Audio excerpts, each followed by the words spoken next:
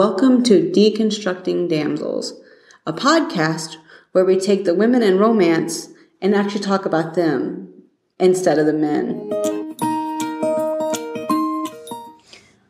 Okay, so today we're going to talk about All of Me by Leeanna Morgan. She's a New Zealand person who writes about Montana, which sounds a little bit odd, but it actually really works. I like the world that she sets up. And she created the story where traumatic past doesn't mean you have to give up your future.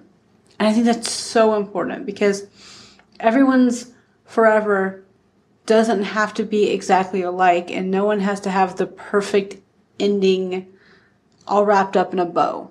You know, we all go through stuff that absolutely devastates us, and it's up to us to pick ourselves back up, put ourselves together, and find out who we are while ignoring the idea of having a relationship sometimes. Sometimes it's better that we take care of ourselves and someone else.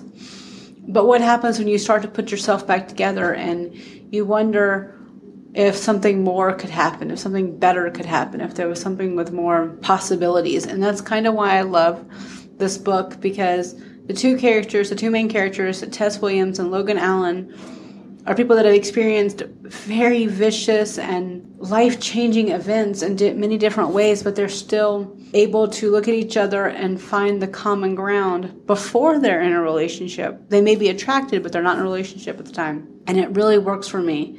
It's a clean romance, so there's not a lot of sex, but I don't really mind that because I don't always need to read it. Honestly, I usually skip it anyway. So I'm more interested in the lead up and the relationship, and I really appreciated how Miss Morgan put this together.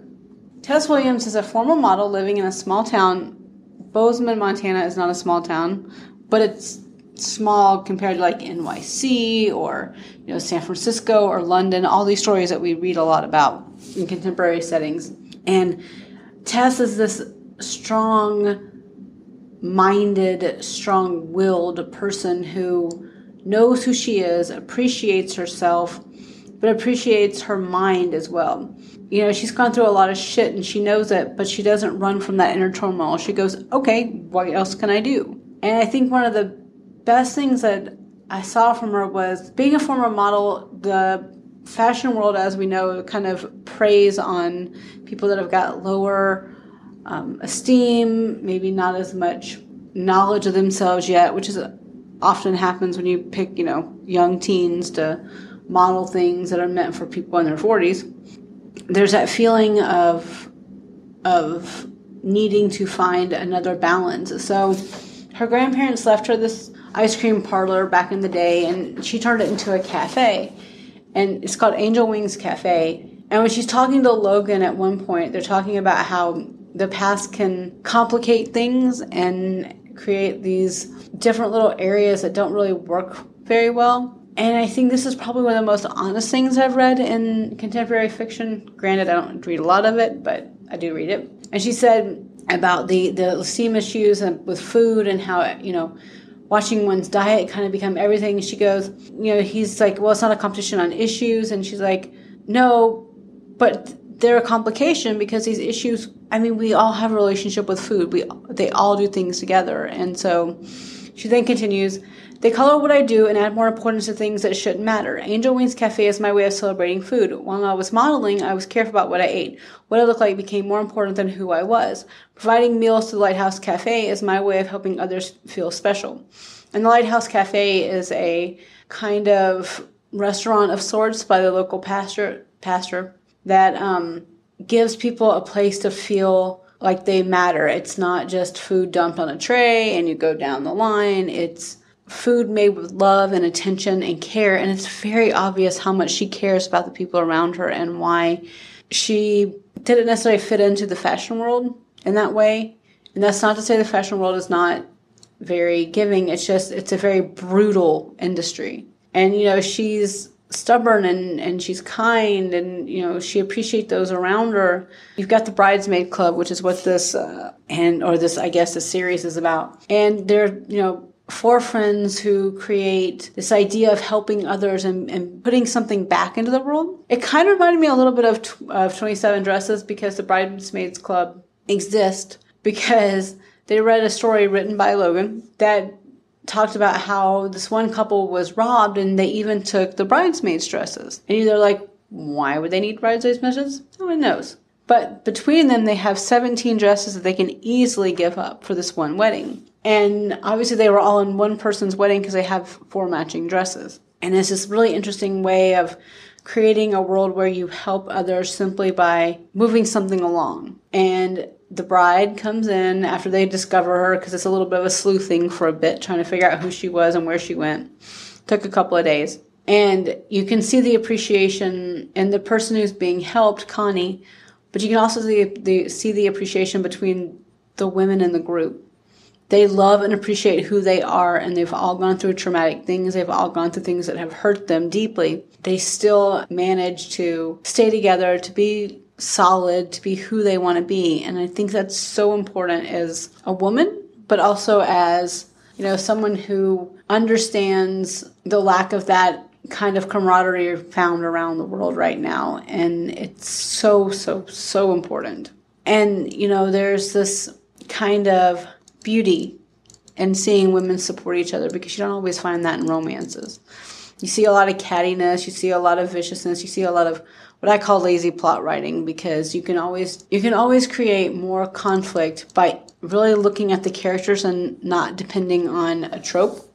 And this book does a really good job of that, because there's only one instance of cattiness, and it's not like catty so much as maybe a little bit of jealousy, but also a lot of uncertainty. And I think that's realistic. Like, we're all a little bit uncertain. And I'll discuss more about that in a few minutes, but I really wanted to point out that, Morgan does a good job of creating a world where women support each other. And the Bridesmaids Clubs consist of Tess, obviously, because she's the first in the series, Molly, Sally, and Annie. Sally is the kind one who works for the animal shelter, volunteers there on the weekends and finds homes for all these people when their time is up. She's like the absolute nurturer of the group in that way. And Annie is the quiet one with big dreams and who can cook to rival Tess, who wants to open her own business, who has a plan, who has all this stuff written down and she's got it ready to go, but she's gone through some bad times in her young life. And it makes it hard for her to trust people's intentions. And I think that's one reason she really gets along with Tess, because Tess's backstory is pretty brutal in some ways. And then Molly is an Irish photographer who knows Tess from the years where she was a supermodel. And she understands this new world and this old world, and they can kind of balance each other because they understand the in-betweens. And, there's not a lot describing what Molly is on the hunt for, but she obviously wants more because she's doing a book on cowboys. And it's not like, smile kind of photography. It's bone deep what you're watching when people are working and how backbreaking it is and stuff like that. And that's so important to me. And like I said, with Connie, losing her dresses, there was this mystery to find all that stuff, but ultimately it was an idea that was furthered by other people sending dresses they didn't know. And so there was this because Logan wrote a story on it, a follow-up to the article about the break-in, and they discovered that, more and more women were willing to donate dresses and find places for them because they're never going to be worn again. When you're a bridesmaid, you're often not going to wear that dress again. Very few do. If you've learned anything from Say Yes to the Dress Bridesmaids, there you go. But you can see this idea of helping others find ways. And sometimes they'll send actual bride dresses. And so it's a way of making someone feel important when they can't afford something, but their dream is still there. Like, they've planned it and they know they can't get the best out of it. And I think that's a really important part of Morgan's world. And I think it's something that maybe more people should be reading, because this one was written in 2015. I believe all 4 books were, and all her books interconnect because I did some sleuthing. That's what I do. And all her books connect, and they all kind of play in and out, so you can get a little bit of here, a little bit of there. You can follow the stories that way. I would say the one thing I would recommend, though, is that I don't really like Jilly, who is Logan's former colleague in Seattle. I wish they had kind of focused more on her, kind of maybe round her out a little bit, because she was very young. She read very young, probably in her early 20s, somewhere around there. maybe mid-20s in the paper world, and she was just a little bit too stereotypical, which is a surprise because no one else in the series was. So I'm hoping at some point she may get her own story and she may get her own ending and she may get her own growth, because Morgan's really good at giving characters the ability to grow together and learn and be independently together, if that makes sense. There's no codependency, I guess I should say. They're together, they have relationships, but they still have lives outside of those relationships. I couldn't really think of anything that was comparable to the book. A lot of it reminded me of like the 1990s or 1980s, when there was a lot of in shows where women were together and they were forming their own kind of communities, living single, designing women, Golden Girls, those kind of worlds where they depended on each other and not necessarily the men they were with. But it also kind of reminded me a little bit of Claire Cozy in the Coffeehouse Mysteries series, which is a cozy mystery series. There's something very nurturing about the women in this group, and you can definitely see a little bit of Claire in there about how she cares and how she takes care of those around, and both bake as well. And so feeding is a way of saying I love you in a different kind of way. And it very much reminded me of that kind of camaraderie through love of food. And then, of course, Tess would be a great Hallmark movie character, but I don't know if I necessarily want that, because her past would be sanitized, and I think that her past is really important. So her past as a supermodel. This is the important bit. She was very successful on many covers, things like Vogue and the big name magazines and industry standards, until one day her friend died. She overdosed. And it was because her friend was dating a senator who was supplying her with cocaine. And eventually her body couldn't take what she was putting into it, and she died. And Tess tried to go public and go to the police and say, okay, but this is her boyfriend, this is who's providing it, this is her dealer. And the senator, of course, destroyed Tess's career just in a matter of like months. She had no career whatsoever, so she returned back to Montana to kind of heal and find her way. And that's when she kind of found that community that she was looking for afterwards, because she missed her friend. When someone you consider to be almost family dies over something that could have been prevented, it's a lot. And so she comes back, and that's when she forms the friendships with Molly and Annie and Sally along the way, when they all have their own kind of connections. And you can definitely see the hurt and the pain and the distrust of a lot of people, because it's kind of hard to trust people when you're running from like TMZ, and they're kind of I think yellow journalism may actually be a step up for them. So you kind of understand where she's coming from in that kind of a situation. And then you have Logan Allen, who is a former Pulitzer Prize winning author. He's won 3.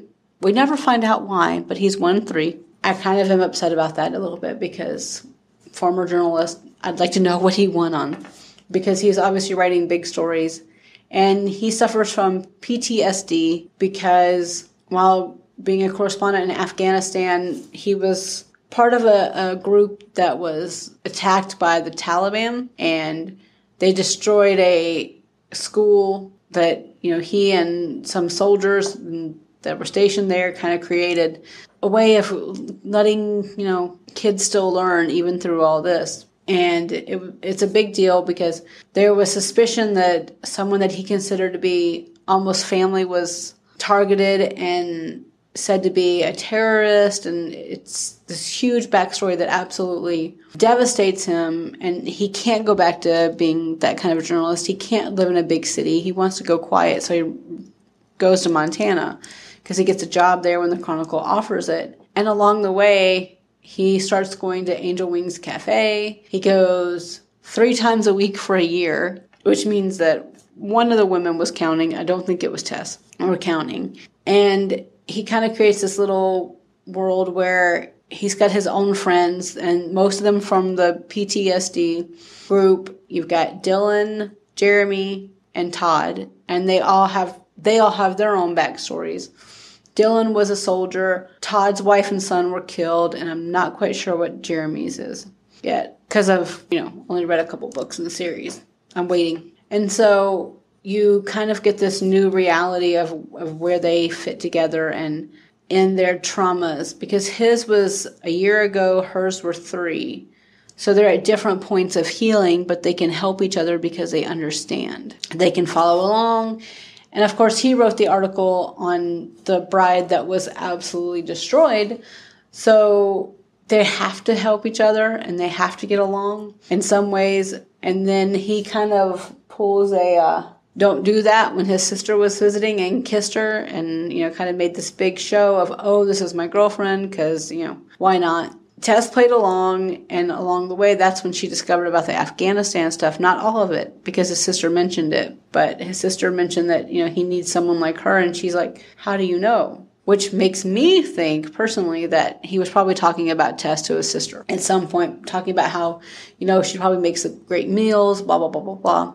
But, there's this kind of world where, I keep saying world, but it's like an interior world within each of these characters, where he absolutely is slowly getting over his trauma. He's slowly being able to process it in other ways. And it just takes a little time to get there. And Tess understands that, absolutely. She may distrust the hell out of journalists with good reason. But she can understand what he's going through. And, she can help him connect in that way. I will say there's one thing I didn't like about him, and that was he got it kind of veered into the, vindictive ex idea, because he and Julie dated a couple times when they were working together in Seattle, but it didn't work out, so they just became friends. But then he kind of threw under the bus so in the story, this is complicated.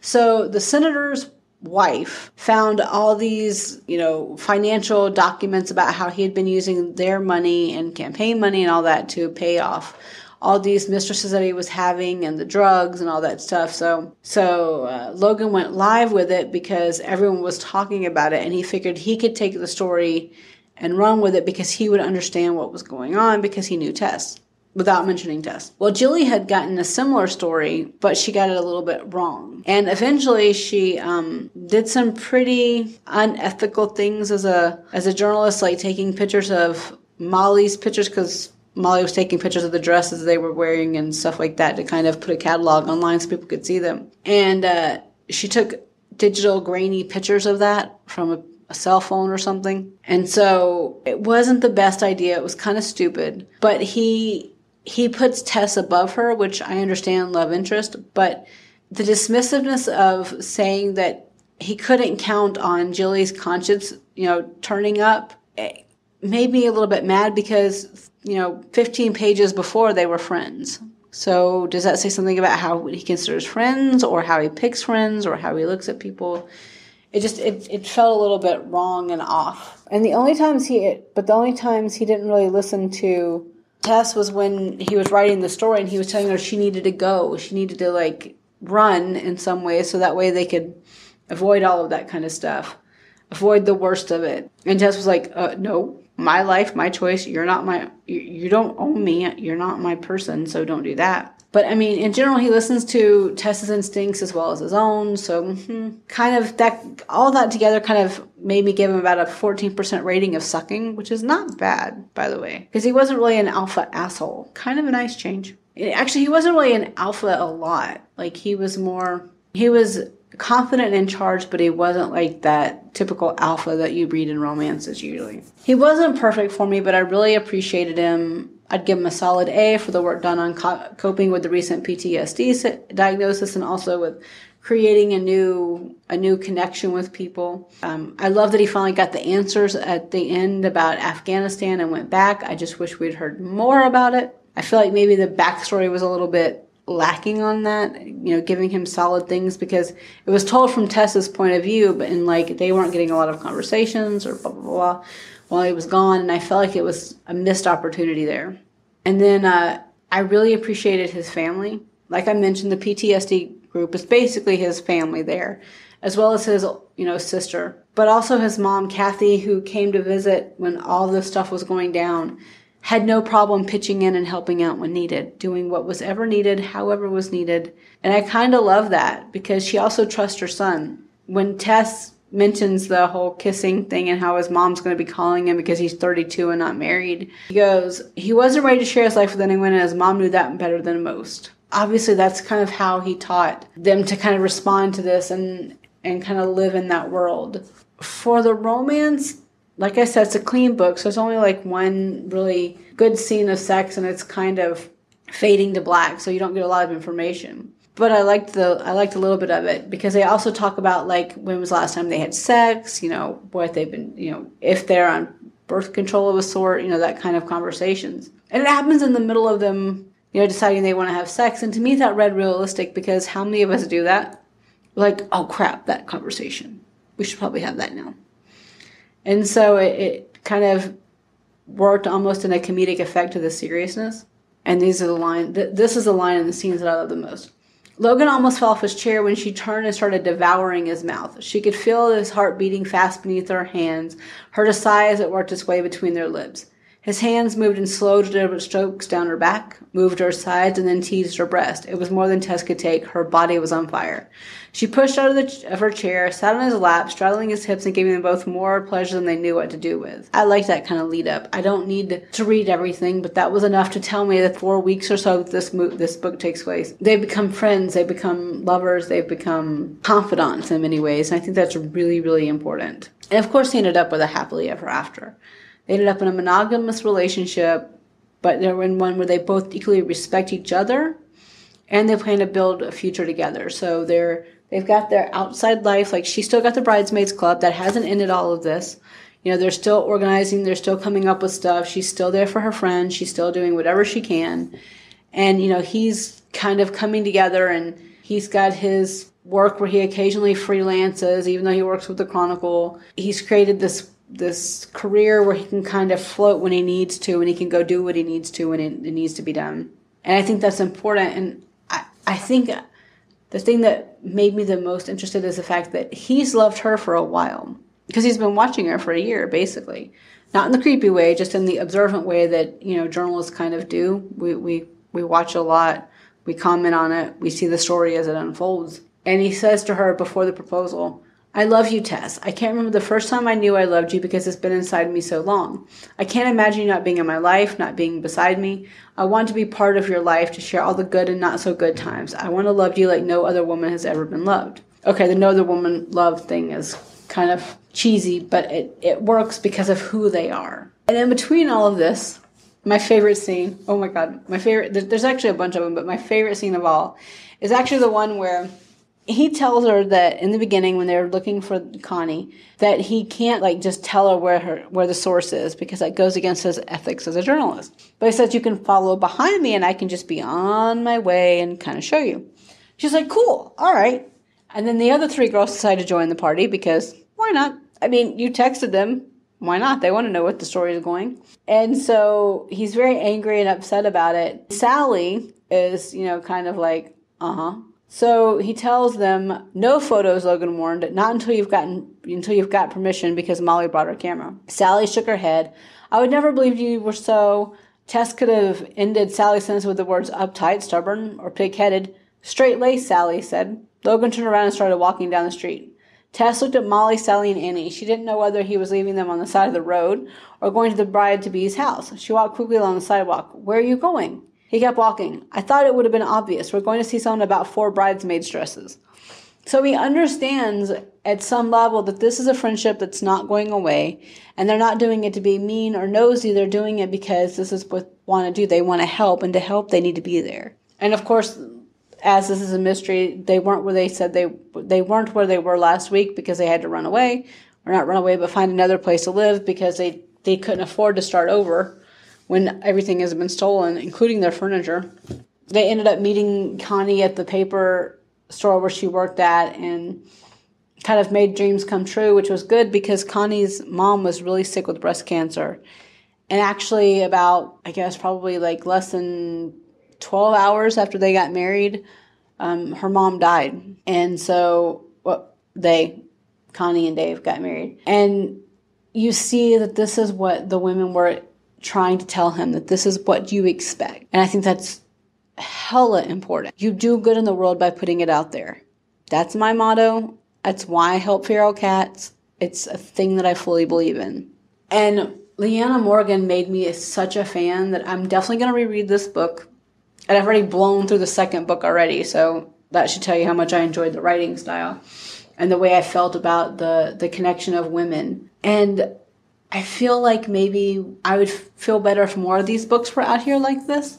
Ones where they're not Harlequins, but they kind of have a Harlequin feel sometimes. But it's more expanded. It's a bigger universe. It's one where they all can kind of connect. And I haven't read any of the other series yet, but again, I've read the first two, which are Tess and Logan, and then Dylan and Annie. And I think that anyone that wants to read smart, intelligent, confident women should probably read this book and kind of make your own decision. But any book that's got women working together independently of men, having their own lives, their own questions, their own probabilities, definitely worth looking into.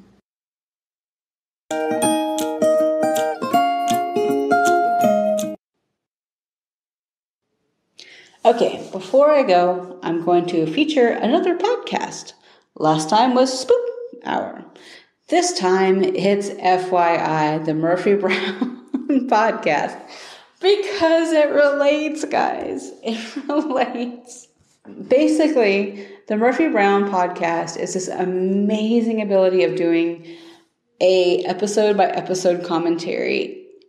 And I love it. I laugh so hard. The reactions are very me. They're very engaging, and the two hosts are very, how do you put this? Okay, so they know a lot. They know a lot about Murphy Brown. I think it's Lauren that has the scrapbook, I believe, and who has the old DVDs. Well, the old VHSs turned to DVDs, now going to be digitalized. And it's making its mark. Like, if you listen, you can actually hear, Joe Reglabuto. Oh, I hope I said that right. The guy that played Frank Fontana. They actually got an interview with them. And that's amazing. Can you imagine getting one of the stars of the show, doing an interview with you? And they managed to, find a way to get it to where you can go to the recording of the different, episodes that are coming up, because the revival is back, and thank the Lord for that. We all need a little bit of political humor, and Murphy Brown, I've listened to her say Frank in the back of my head for 30 years, so it's good to go. But what I really enjoy is the fact that they enjoy it so much. There's so much passion in it. I mean, they talk about the clothing, they talk about how it matches, the color significance, all these little things that I would have never guessed. And I think that more people should be listening to them. So, the name of the pod, FYI, the Murphy Brown Podcast.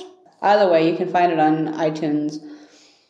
And they're at Murphy Brown Pod on Twitter, because everyone should follow them, especially when they have contests, which they're having a contest now. But I don't know if the contest is still going to be going on. So let's just say pay attention to their podcast if you're really into Murphy Brown.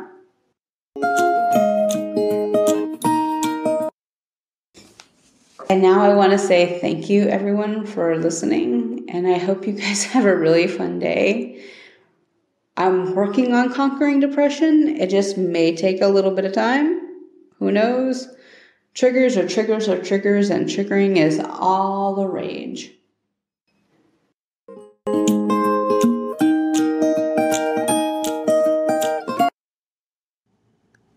Bye, y'all.